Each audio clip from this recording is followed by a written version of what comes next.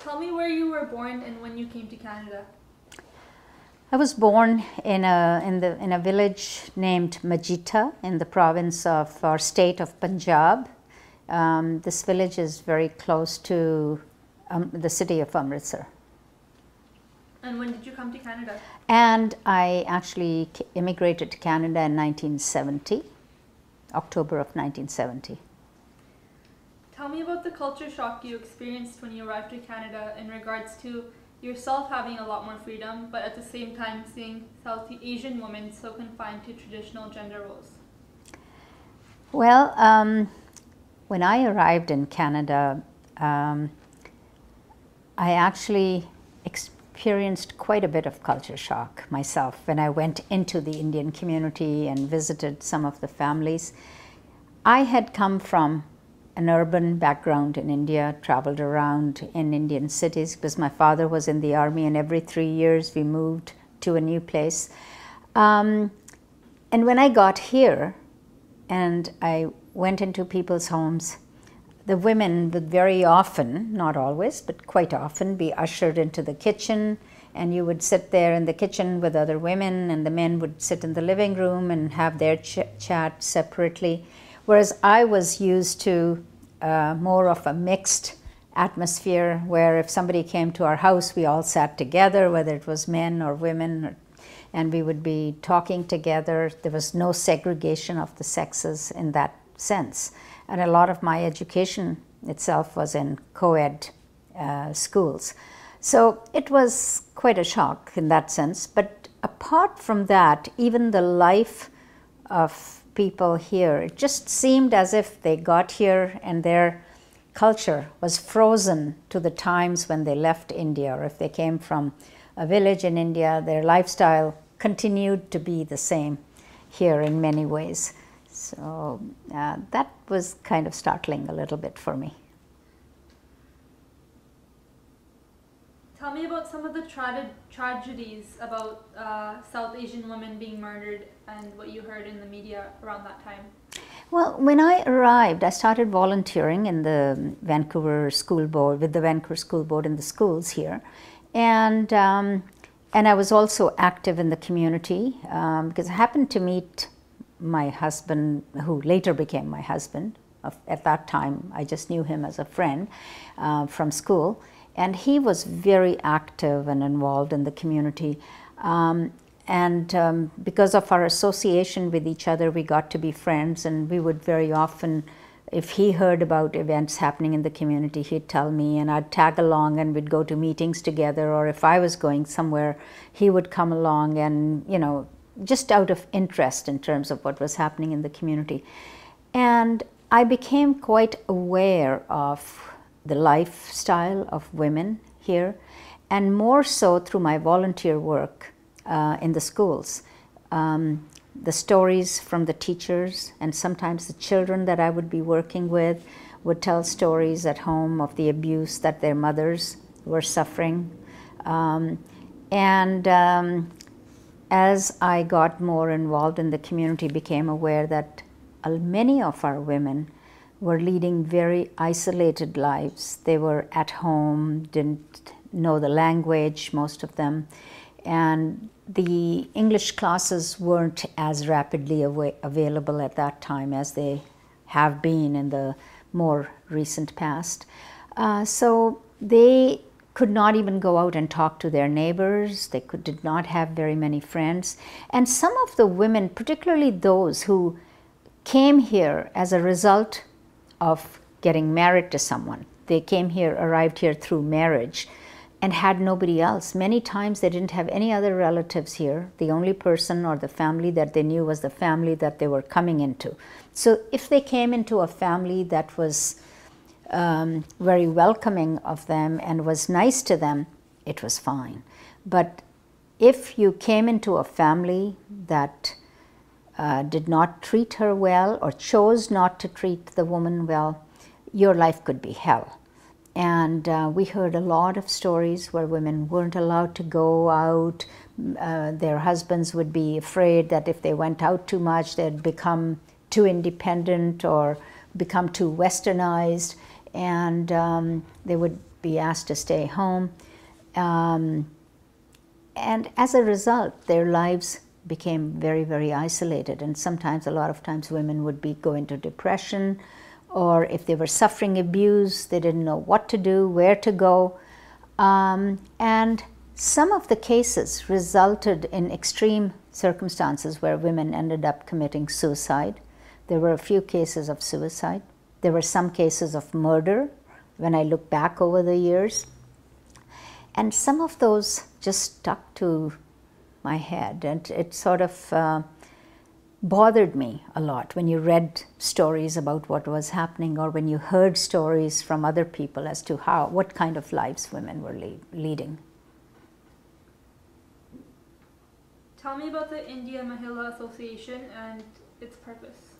Well, you know, as a result of some of the incidents that I've just talked about, I became aware, and I would talk about some of these things at home.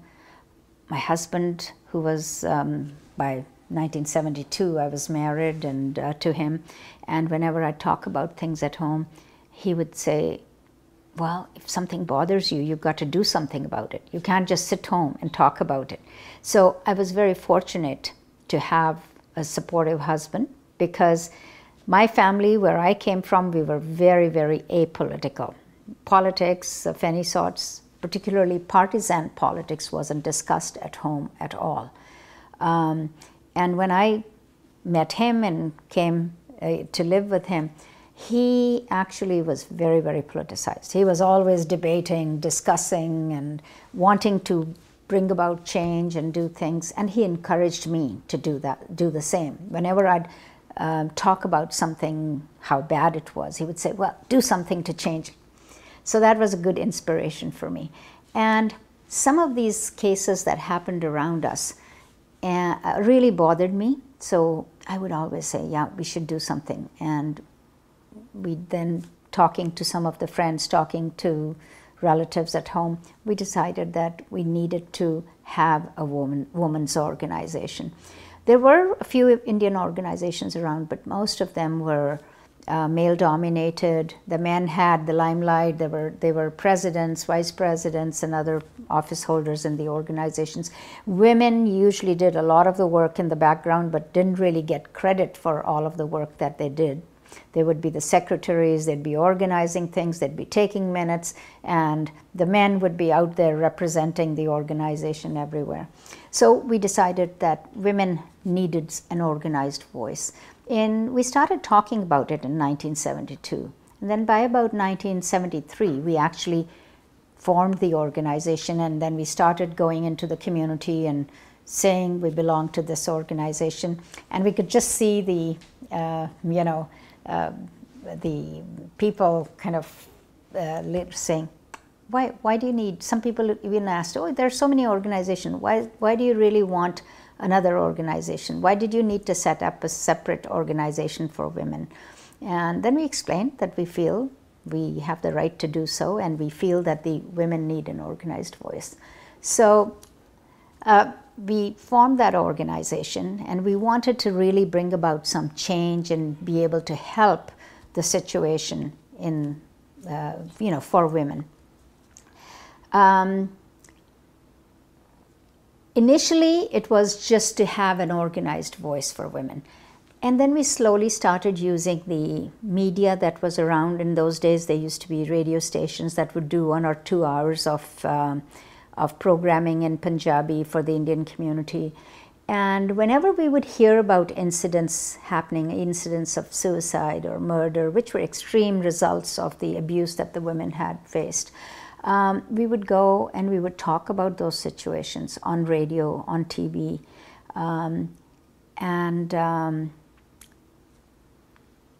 When we did that, we got a mixed reaction. Some of the people were very anti the kind of things that we were talking about.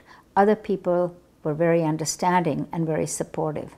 But whenever you talked about it, you were leaving yourself out in the open, and you were putting yourself forward to receive criticism.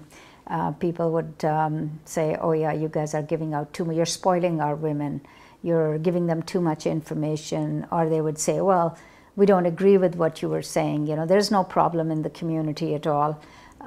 Things like that. And we continued to speak our mind. We started giving information out on the radios and television programs and saying to the women, if you are facing abuse or if you need assistance, you need help, you should get out and talk about it. You don't have to hide. You don't have to commit suicide, or you don't have to be subjected to that kind of treatment. It's not right. And we would talk to the men and also say the same thing, that you need to get out there and you need to bring about change. In fact, when we initially started the organization, we invited men to come and speak from our stages. There were 2 or 3 different men in the community that we knew were progressive and had forward-looking views, and we actually invited them to speak. And when we couldn't find anybody else, we invited our own husbands. You know, my husband spoke from our stage.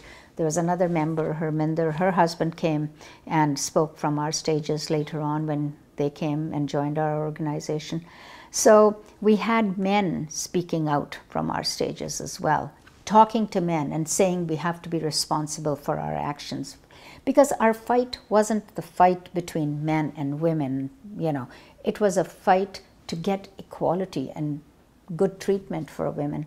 But we felt in order to have that equality, both men and women have to bring about that change. You can't just be pitted against each other and not do it, but sometimes you have to take people to task, and if their behavior needs changing, then you have to advocate that, and they have to accept that they have to change that behavior. Thank you. What are some of your proudest accomplishments that you achieved through the India Mahila Association? Well, that's a tough question to answer. I think the very first thing that we embarked on was the area of prevention. Because when India Mahila started in 1973, there were very few services for immigrant women in particular. Whatever advocacy services that were available at that time were mainstream. They had mainstream staff. They had very few women from immigrant communities who could speak their language, who understood their culture. And even the shelters, like we started, as I said, talking in 72, and we actually formed the organization, established it in 1973.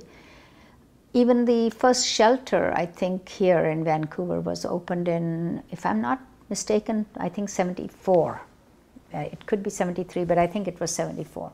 So we were right there organizing and mobilizing the women in our community when the larger women's movement was out there organizing and mobilizing. And I was involved both in my own community and also, like, as Vancouver Status of Women was being established, I remember going to some of the meetings over there.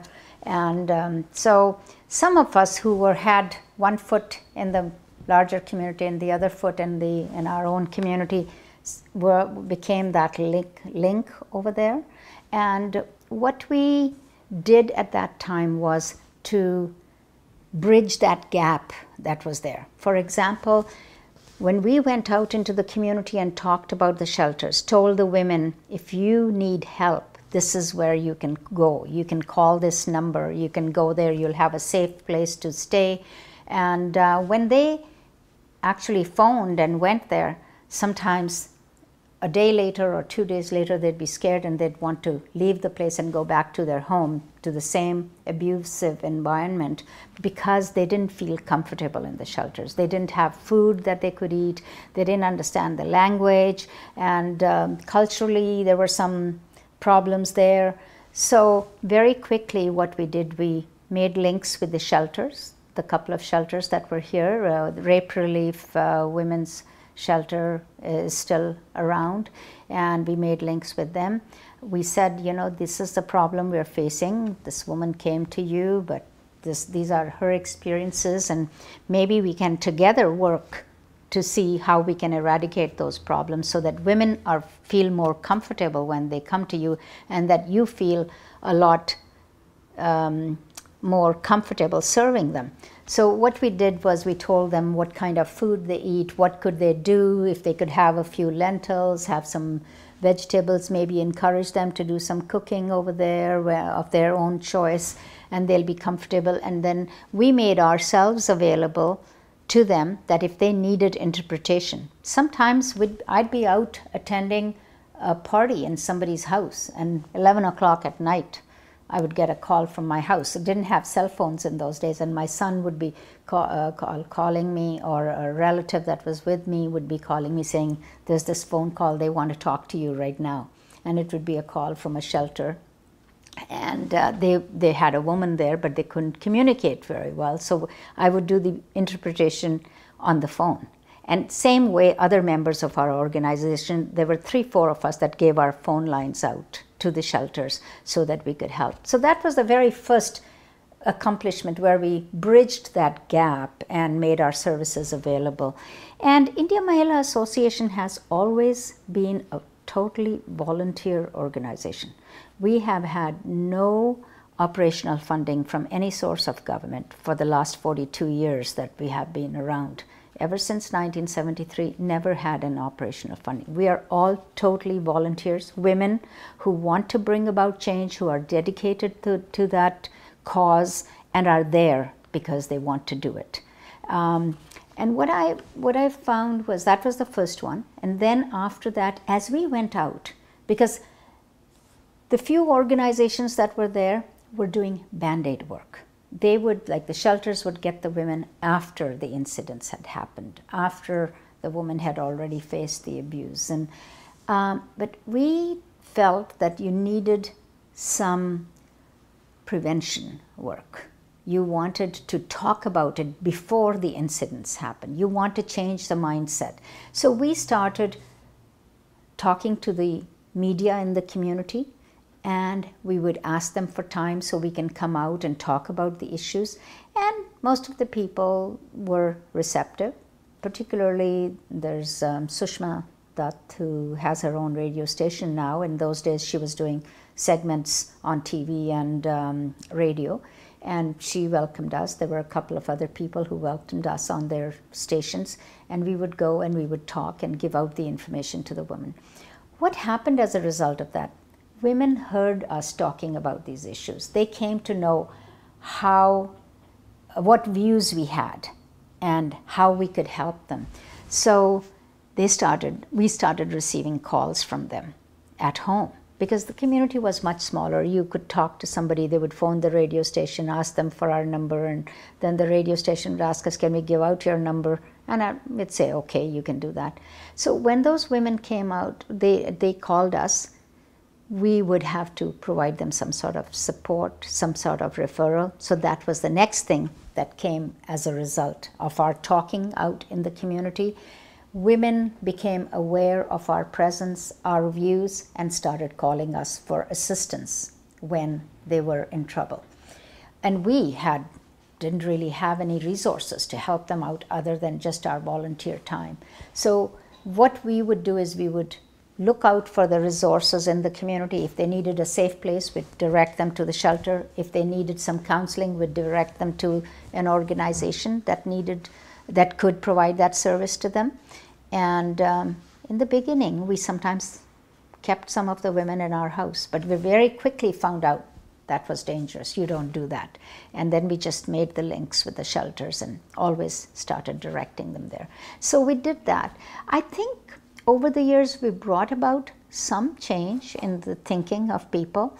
We're very aware that we also are labeled. People call us home breakers and they call us troublemakers, because they think by providing information to the women in the community, we're spoiling them and we're breaking the homes. You know, they don't realize that in order to have a strong family, you need both partners to be strong. If you want to have a good secure environment at home, if you set a good example and role model for your children will learn from that. And if they see abuse and fights and all of that at home, that's what they're going to do when they grow up.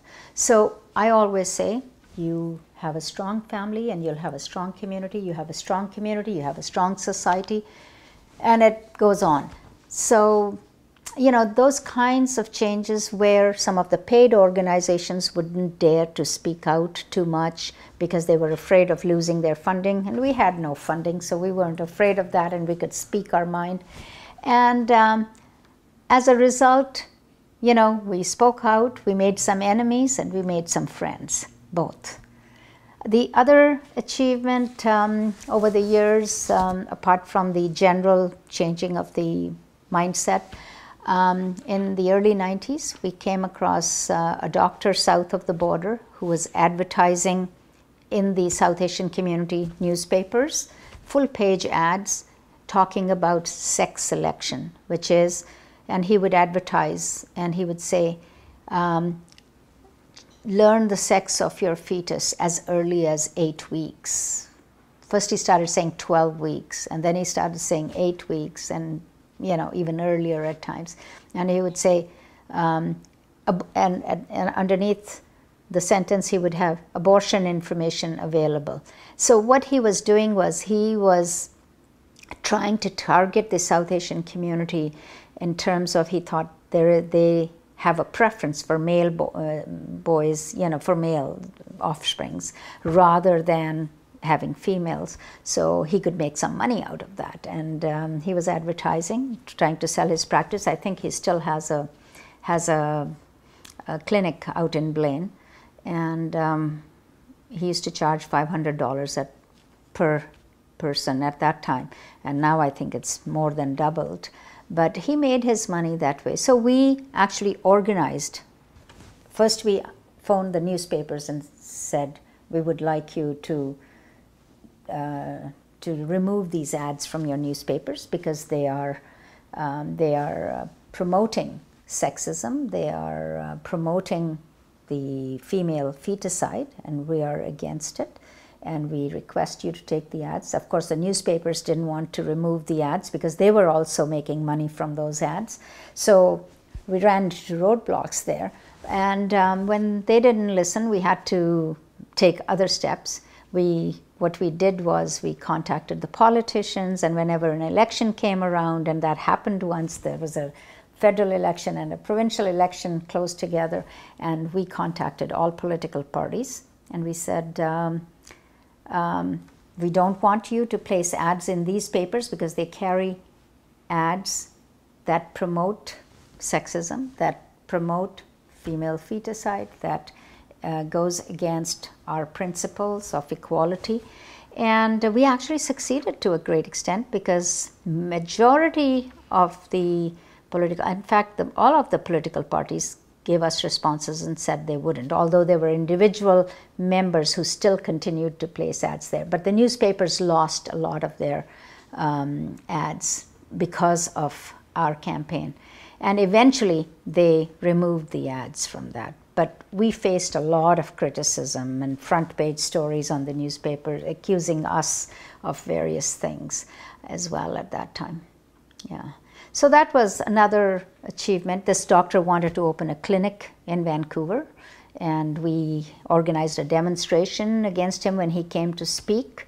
That had an impact as well. There was a commission on reproductive technologies that was sitting where he came to speak, and we were marching outside. And of course, we were delighted at the end that the ruling was in our favor, and he wasn't encouraged or allowed to open his clinic in Vancouver, which he wanted to do. So, you know, there's been different things over time.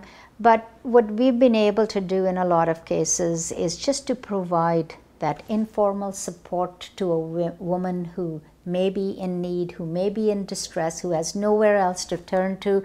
Just having a shoulder to cry on or to get a little support from sometimes makes a whole lot of difference in your lives. And that's the role that we've been able to play. we've remained totally apolitical in the sense that we don't do, as an organization, we don't participate in partisan politics. We don't support one political party over other. We look at the issues and what the parties stand for, and will support or not support a particular party based on the issues that they stand for.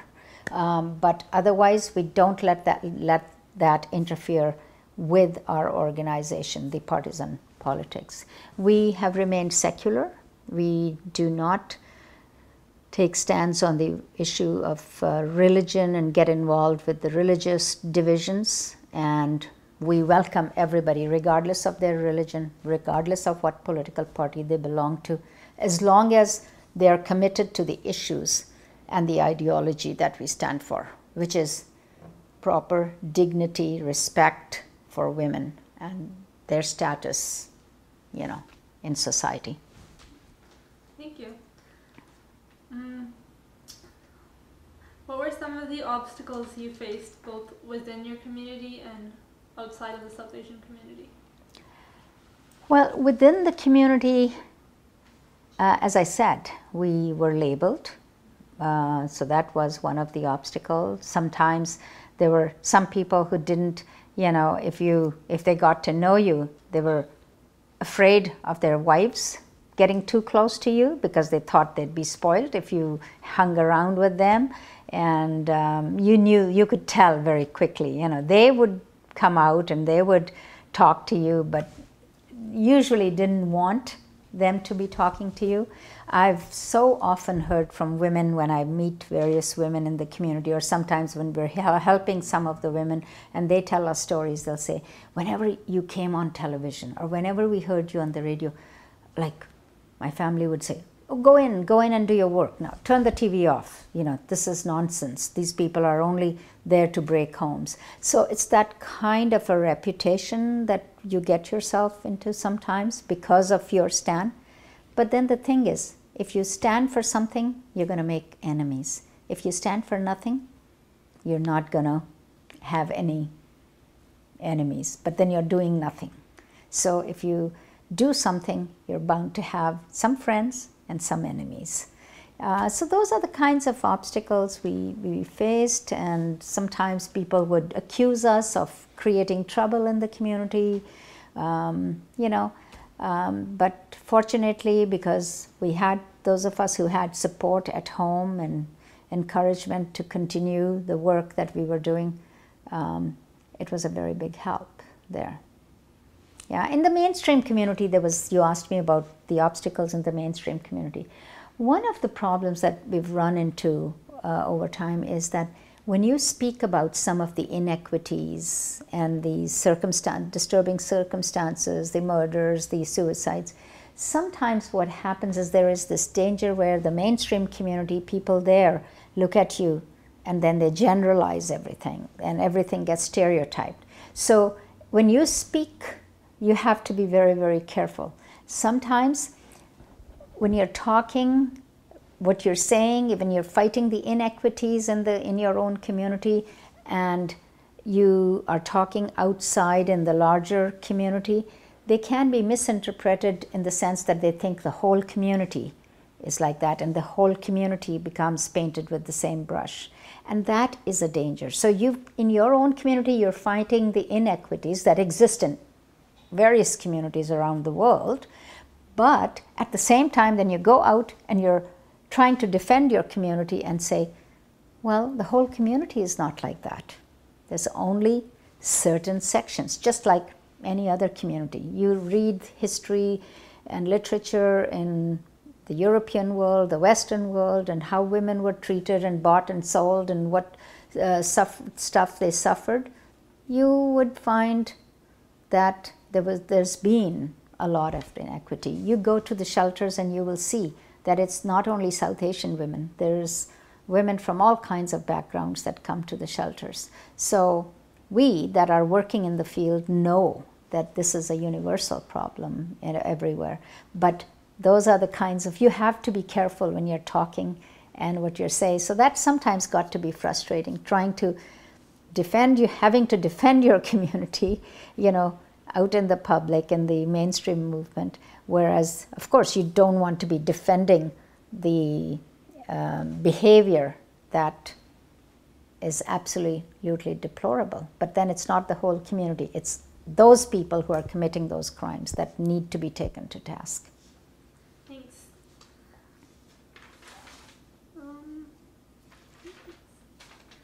In the last 42 years, what differences, if any, have you seen in the community in terms of the status of women? Well, I think there's been quite a bit of change. When I first came out here, you could count on your fingertips how many lawyers there were, how many doctors there were in the community from our South Asian background, for example. Now, when you go out, you see a lot of doctors, lawyers, and other professions, engineers, whatever it may be, whether it's workers, union leaders. But in the good old days when we came out, you didn't see as many people. Young children growing up didn't have enough role models. Even teachers in the school system, there were a few, but very few, far too few to, compared to the numbers in the community. So that change has happened. We're seeing more and more South Asians in different fields.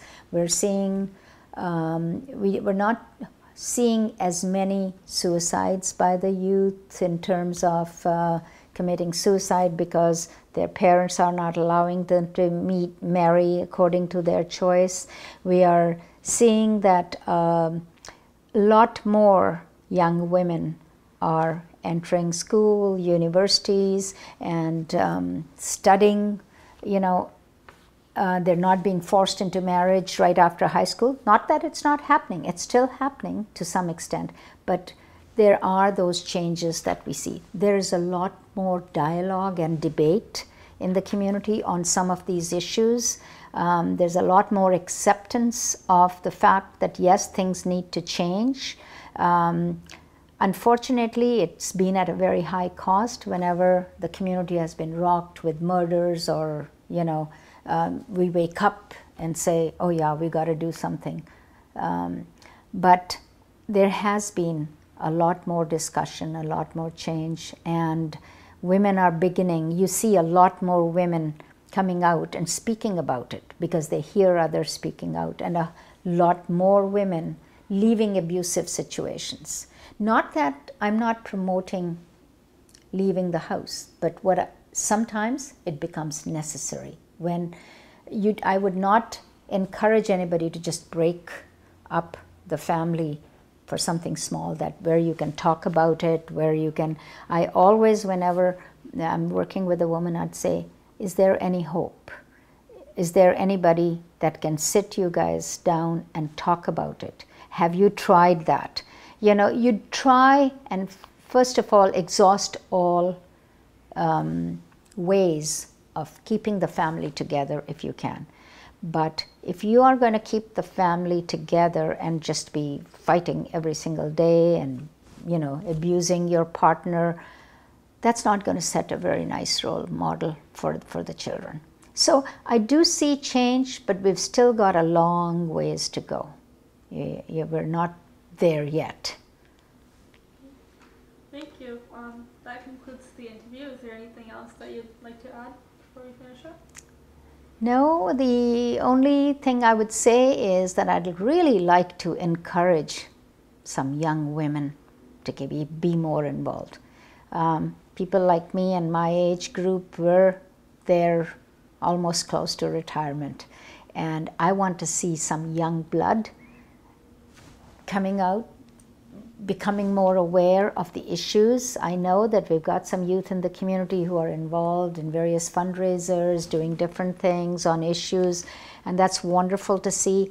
But particularly, even on the status of women, I mean, there's many different organizations that are working towards this, which is a joy to see different organizations crop up and work towards that cause.